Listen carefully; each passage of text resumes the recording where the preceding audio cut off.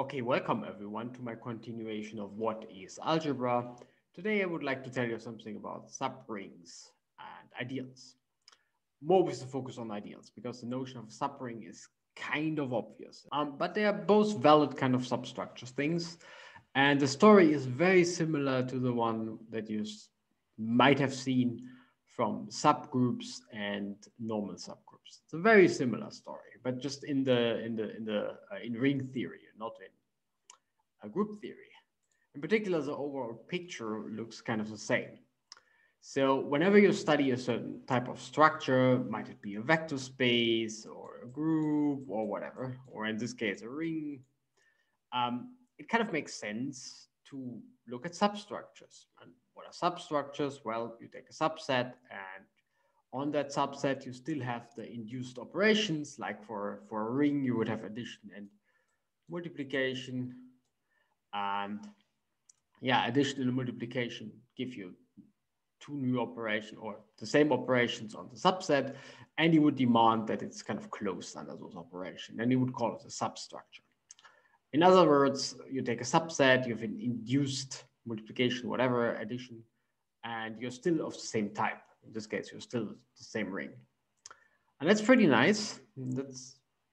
That's my main motivation, or the only motivation I really give you to study subrings, which correspond to subgroups, as I said, or to linear subspaces or whatever. That's the main motivation, right? Studying substructures can't be wrong. Turns out that there's something different you can do. You always want to take quotient, that's like identifying information. And yeah, if you take a quotient by a subring, you don't have necessarily a nice multiplication structure on the quotient. And that's kind of what's missing. That's the same what happens for groups. So if you have a group and you take just the quotient by a subgroup, you usually don't get kind of an induced group structure on the quotient. That's why you come up with the notion of normal subgroup. For a vector space, you are fine. For a vector space, there is not really a difference. But in most cases, there actually is a difference. And here we will see a difference. And that's where the notion of ideal comes up. So ideals really come up as by the idea of forming quotients. Okay, so let me take this idea of quotient a step further by kind of claiming that ideals generalize divisibility. So what is divisibility? Well, so let me just look at the divisibility by 8, just because I like 8. So here's 8. This notation just means 8z are all numbers that are divisible by 8. In other words, it's something like minus 16, minus 8, 0, 8, 16, and so on. And they form an ideal in the following sense. So the first thing you observe is that the additive unit, which is 0, is actually divisible by 8. Okay. In contrast, beware, this is something that is a bit confusing. You do not, for ideals, usually do not take the multiplicative unit. And you see why, because 1 is not divisible by 8, of course, right? So the multiplicative unit in Z, now good old friend, the integers, would be 1, but it's certainly not divisible by 8. And if you want to generalize divisibility, then it's not a good idea to take 1.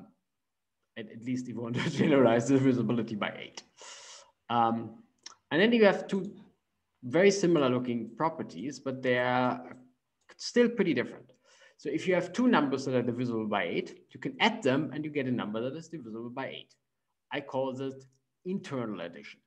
You can't add by a number that is not divisible by 8. For example, a very easy 8 plus 1, so 8 is divisible by 8. 8 plus 1 is certainly not divisible by 8, which is 9, right? So you can't do that. But you can add two numbers that are divisible by 8. Okay, I call this internal. In contrast, for multiplication, you don't care. 8 times 1 is still divisible by 8. That's why for multiplication, I want to have this property of actually a stronger property of having being externally closed. Like you can multiply everything from your ring, in this case Z, to to a number that is divisible by 8, and you still get a number that is divisible by 8. And the way I would like to illustrate this, and this is kind of a standard thing, is in those diagrams, which you read from top to bottom. So you have something big at the bottom, where big is very relative here because everything here is infinite anyway, but I think you get the point. You have something small at the bottom, and you have inclusion along those edges, right? Numbers that are divisible by 2 are certainly integers, so they're in here. Numbers that are divisible by 4 are certainly also divisible by 2, and so on. And you get this lattice of ideals. Okay, basically that's how I like to think about ideals. For ideals, there's some slight catch that comes into the game. So usually things are not commutative, and you have to differentiate between left and right. So let's have a look at left and right. I claim ideals also generalize row and column operations. So the idea is as follows. So if I only care for this last property from a certain side, which doesn't make any difference in Z, but for example, in matrices, it makes a difference. So let's say I only care about external left or external right multiplication, right? And I claim if you take a row matrix, this is a row matrix, and you multiply it by anything, this is the thing in my ideal. So here, this is a column matrix, this is this thing in my ideal. And this beast here is this thing in R.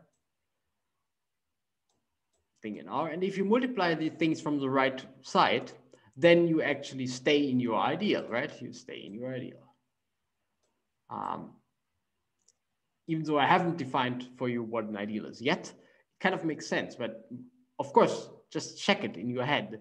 The zero matrix certainly is a row matrix or a column matrix.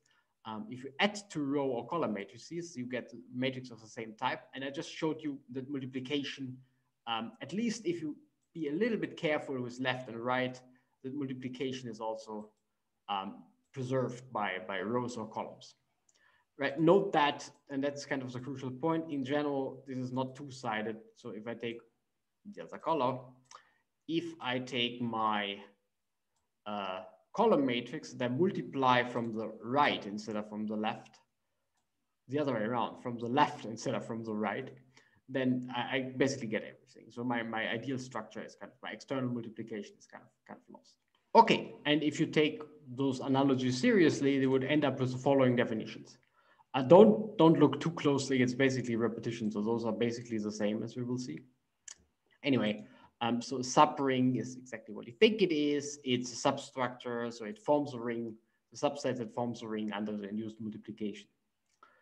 An ideal then depends whether it's two-sided, it's left or right, and the only difference is that you either have this property, so left and right multiplication stay in I, external, keep that in mind, left or right, but not the other one stays in I.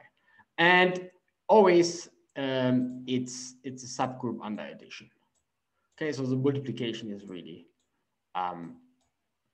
what changes here. And if you want to take something, well, have a little thought about it from a matrix examples, for example, this is again vastly different. So matrices have usually a lot of subrings, but not many ideals. Link is in the description if you want to wonder about left and right ideals in matrices. The answer is pretty nice. They're basically columns and rows, not quite, as you will see.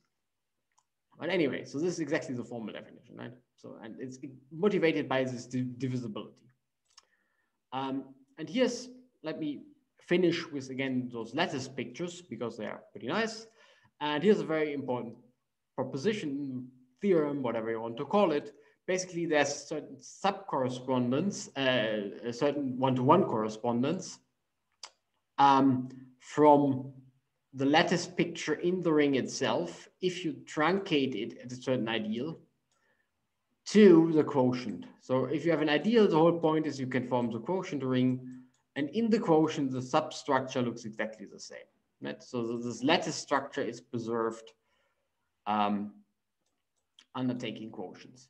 Formally, if you have subring, say S, which is sandwiched, so this one, for example, sandwiched between R and I, then you can look at its image and it's still sandwiched between the corresponding things. And it's exactly that's the same position as before. Similarly, for function j, let's say this one, it's center here. Very useful correspondence. So it also tells you a little bit that ideals and lattices are actually very closely related. Anyway, I'm already about to start waffling, so I should just wrap it up. So subrings are exactly the structures you think they are. They are just the rings under the induced multiplications and addition. And the notion of an ideal comes from this idea of divisibility, or, well, then more general maybe, of this idea to have an induced structure on the quotients. The only kind of slight catch with ideals is that you have to be a little bit careful with left and right. But otherwise, it's a pretty natural notion. Okay, I hope you enjoyed the video, and I also hope to see you next time.